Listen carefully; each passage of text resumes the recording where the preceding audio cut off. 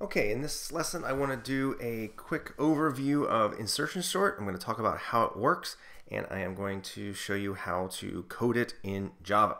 So let me just refresh this page real quick, and we'll take a look down here. Now this is from the Wikipedia, so it's free and open. Of course, it's not letting me restart it, so let me do something a little there and reset that list. And there is insertion sort. So basically what we're doing, we're starting here, and then of course that's the first spot. Then we look here, is this less than that number? If so, we swap it.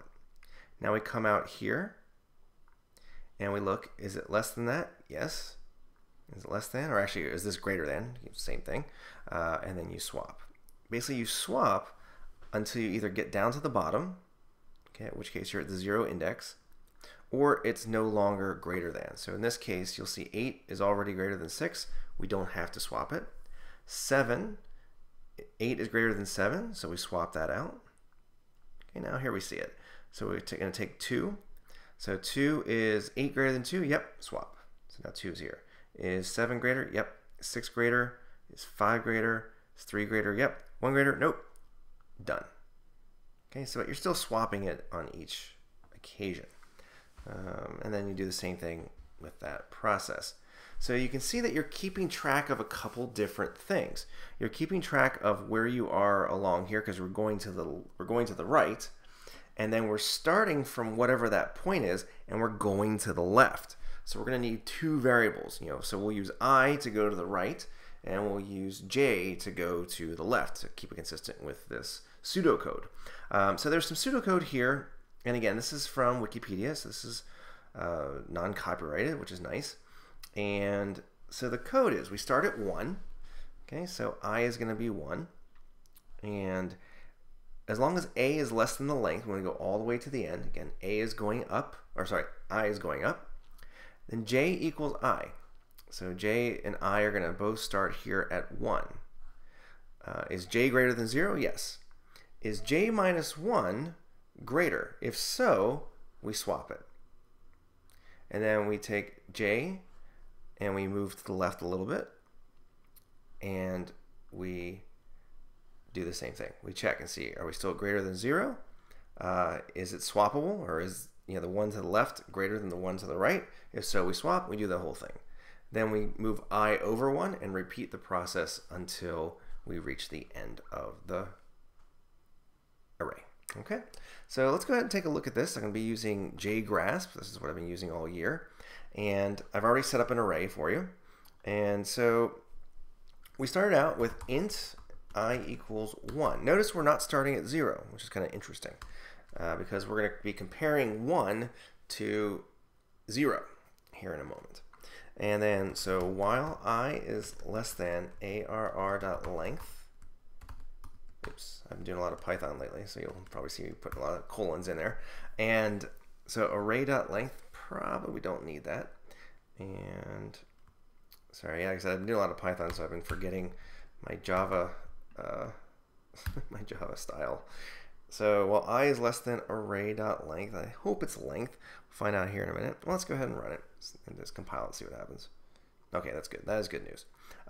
So while I is less than array length, we're going to set J equal to I.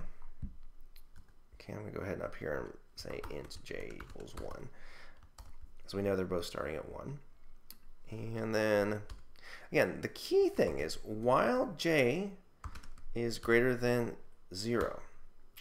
Okay, so we need to make sure J is greater than 0 because we're not going all the way to 0. We're just going down to 1. So that's going to be our last swap. And then we need to check and find out, okay, is the array J minus 1, is the space to the left, the cell to the left, however you want to call it, greater than the current one? If so, we do a swap. Okay, so I'm going to go ahead and make an int. I'm going to make it a temp. And so what I'm going to do, so we have a swap. We need a temporary variable. So I'm going to say that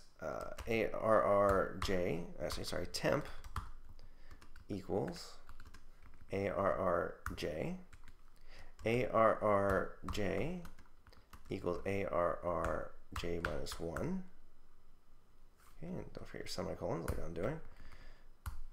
And then we say ARR j minus 1 equals temp. Okay, so we've basically swapped out the values. Okay, now we need to decrement j, because now we've made a swap. J is going to go to the left, and now we're going to do the same check the one to the left of that and see if we need to do a swap. Okay, now once all the swapping is done, we increment I. Remember, I is starting at the left and moving all the way to the right. J is starting wherever I is and moving to the left. So that's why J is decremented and I is incremented. And that should do it. So let's go ahead, compile it, see if we've got any compilation errors. It's a good sign. And run it, and hopefully we will see an organized, ordered list. Fantastic. There you go. Okay, so yeah, if you have any questions, let me know.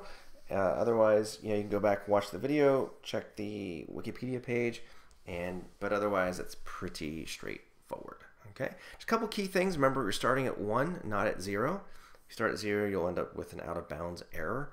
Remember that I and J start at the same place, but I is moving to the right, so it's increasing. J is going to be decreasing until it gets down to 1, and I is going to increase until it gets to the array length.